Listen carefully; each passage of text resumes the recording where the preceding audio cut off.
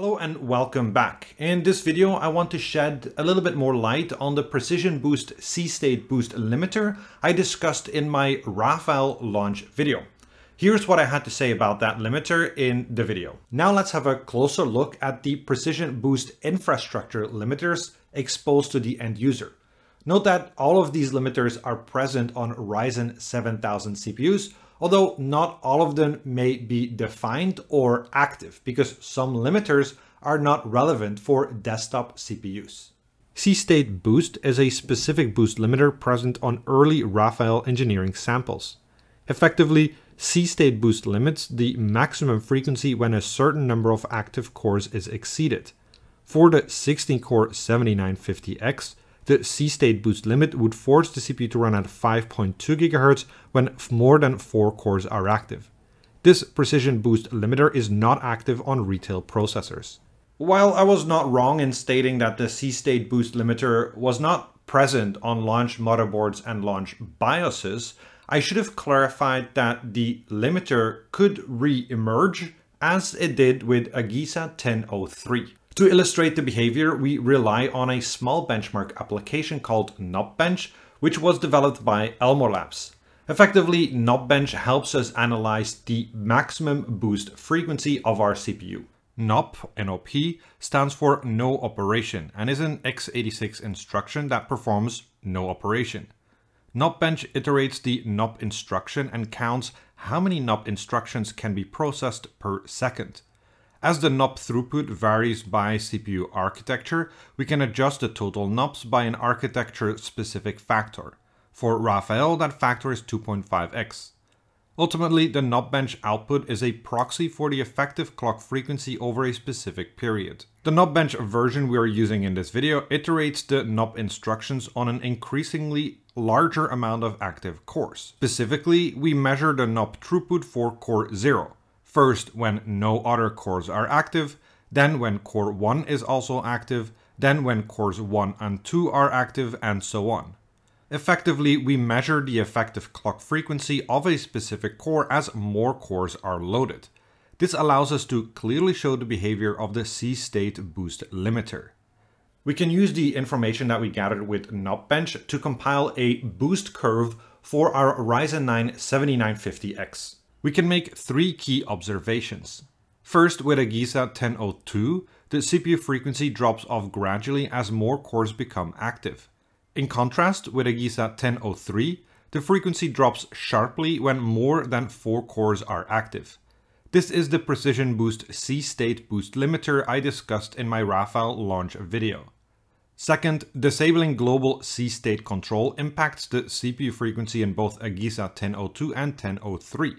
The impact is most drastic on AGESA 1003 as disabling C-states limits the frequency to 5.5 GHz. Third, for all AGESA and C-state combinations, when 8 or more cores are active, the CPU frequency is pretty much the same as it is below the 5.5 GHz C-state boost limit threshold.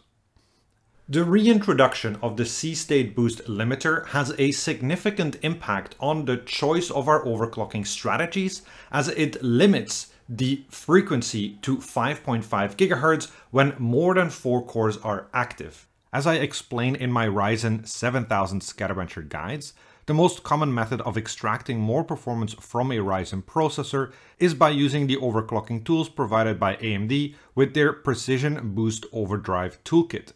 The 2 most valuable tools are Boost Clock Override and Curve Optimizer. To keep it as simple as possible, Boost Clock Override or Fmax Override allows the user to override the factory programmed CPU core clock frequency limit between -1000 MHz and +200 MHz in steps of 25 MHz. For the Ryzen 9 7950X, the programmed maximum frequency is 5850 MHz. It is important to note that the override only adjusts the upper ceiling of the frequency and does not function as a frequency offset. Ultimately, the Precision Boost 2 algorithm still determines the actual operating frequency. Curve Optimizer is a tool that allows the user to adjust the voltage margin of each individual CPU core. It does this by offsetting the CPU core VFT or voltage frequency temperature table. The VFT table is a unique lookup table for each core inside your CPU that defines the required voltage for a given frequency at a given temperature. Higher frequencies or higher operating temperatures require higher voltage. The traditional approach for overclocking AMD Ryzen CPUs is to use a negative curve optimizer. Two things happen when you use a negative curve optimizer. First, you tell the CPU that it needs less voltage for a given frequency, and as a consequence, at a given voltage, it can apply a higher frequency. Second, the CPU temperature will be lower because you use less voltage at a given frequency. That extra thermal headroom will also encourage the precision boost algorithm to target higher voltages and frequencies. While both tools definitely help us to get more performance by increasing the actual CPU frequency, neither of them are directly impacting the C-state boost limiter. Therefore, the only viable strategy for working around this C-state boost limit is using asynchronous ECLK. To illustrate this, we can use the same Knobbench to measure the effective clock frequency. I show two scenarios. The first scenario is one where precision boost overdrive is enabled with boost override set to plus 200 MHz and a curve optimizer of -15 for all cores. The second scenario is where precision boost overdrive is enabled and we have set an asynchronous ECLK frequency of 103 MHz.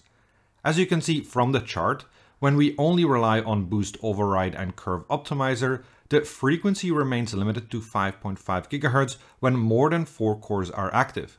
However, when we use asynchronous ECLK, we can affect the entire boost curve.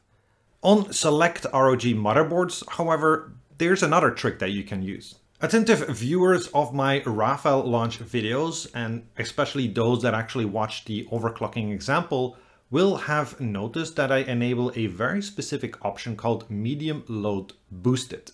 The ROG OC team noticed the C-state boost limit during the initial testing with the engineering sample CPUs. They then developed a specific option to work around the boost limit and enable higher performance. Since the C-state boost was not present on launch motherboards and BIOSes, I just ignored it in all of my overclocking guides. I will not dig into how exactly this function works, as I'm sure the ROG team considers this, at least on the very short term, some kind of a competitive advantage. Anyway, with the reintroduction of the C-state boost limiter in AGESA 10.03, this option is now relevant again. When we enable this option, the boost curve looks as follows. As you can see, instead of the boost curve immediately dropping off to 5.5 GHz when more than 4 cores are active, the frequency boosts as high as the precision boost algorithm allows. We can now rely on just precision boost overdrive tuning to maximize the performance in all scenarios, ranging from 1 active core to 16 active cores. While the Knobbench results may seem shocking to some people, I must emphasize that this is an artificial workload. It helps us analyze the situation, but it doesn't reflect the real-world performance impact. After all, with Knobbench, we quite literally tell the CPU to do nothing as quickly as possible. The extent to which the C-state boost limiter will impact your performance depends on your CPU, the cooling system, and the workload. A good CPU is capable of boosting to higher frequencies. Thus, the more capable your CPU is of boosting beyond 5.5 GHz, the more you will see a performance impact from this limiter. Better cooling will help provide the CPU with higher boosting opportunities by keeping the operating temperature in check. The heavier your workload, the more likely other precision boost limiters will kick in and limit the CPU frequency. So while you may not be limited by the C-state boost limit, you may be limited by, for example, the voltage. To illustrate the performance impact, I used the 3DMark CPU profile benchmark. This benchmark runs through a couple of scenarios as it gradually increases the number of CPU threads used. As a workload, it is among the lightest loads I include in my benchmark suite. Thus, the CPU should be able to boost to relatively high frequencies even with many cores active. As you can see from the data, as long as you do not disable global C-state control, the performance decrease from the C-state boost limiter is relatively limited. Okay, let's wrap this up. Here are the 6 main takeaways from this video. First, enabling C-states is preferred as it provides higher performance for both AGESA 1002 and 1003.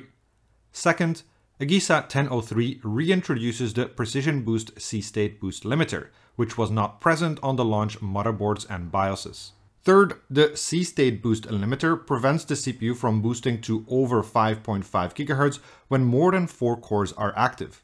As the Ryzen 9 7950X has a programmed maximum frequency ceiling of 5.85 GHz, it means potential performance loss. Fourth, on motherboards with the option, simply enabling Medium Load Boostit works around the C-State Boost Limiter. Fifth, on motherboards that do not have this option, asynchronous ECLK provides the only viable overclocking strategy to increase the frequency beyond 5.5 GHz when more than 4 cores are active. Sixth, the real-world performance impact of the C-State Boost Limiter is minimal. That is because you need a good CPU capable of boosting over 5.5 GHz with many active cores. Furthermore, most workloads will trigger other precision boost limiters that restrict the operating frequency. Anyway, that's it for today. Thank you for watching and see you next time. Oh, and if you end up trying an ROG board with an AGESA 1003, make sure to check out the per core boost clock limit feature. With this feature, you can set a maximum frequency for each of your cores. When tuning with Precision Boost Overdrive, this can help prevent weak cores from trying to boost to the maximum program frequency while letting the strong cores boost to infinity and beyond. I don't have time to look into that feature right now, but I'll definitely revisit once more Ryzen 7000 CPUs hit the market. Anyway, now it's done for real. See you next time.